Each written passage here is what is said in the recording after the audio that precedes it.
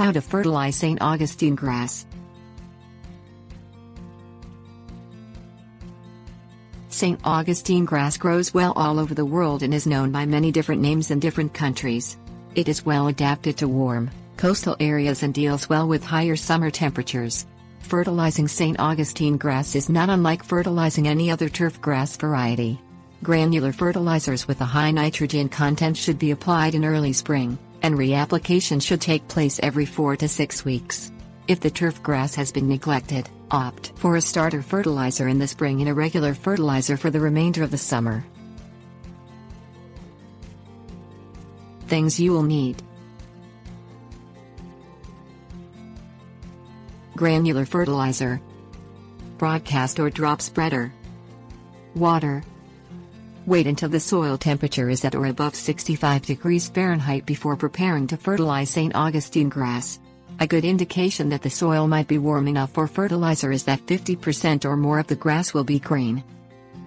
Choose a granular fertilizer to apply to St. Augustine grass. Granular fertilizers stay in the soil longer than liquid fertilizers and have to be reapplied less often. Choose either a broadcast spreader or a drop spreader for applying the fertilizer. Either spreader type will apply granular fertilizer evenly. Fill the spreader hopper with fertilizer and set the spread rate according to the recommendation for the spreader model you are using. Walk behind the spreader at a brisk pace, especially when using a broadcast spreader. Begin by fertilizing the perimeter of the St. Augustine grass and finish by covering the middle section one pass at a time. Apply more fertilizer by making a second, perpendicular pass with the spreader. This second pass will ensure that the coverage gain is even over the whole area.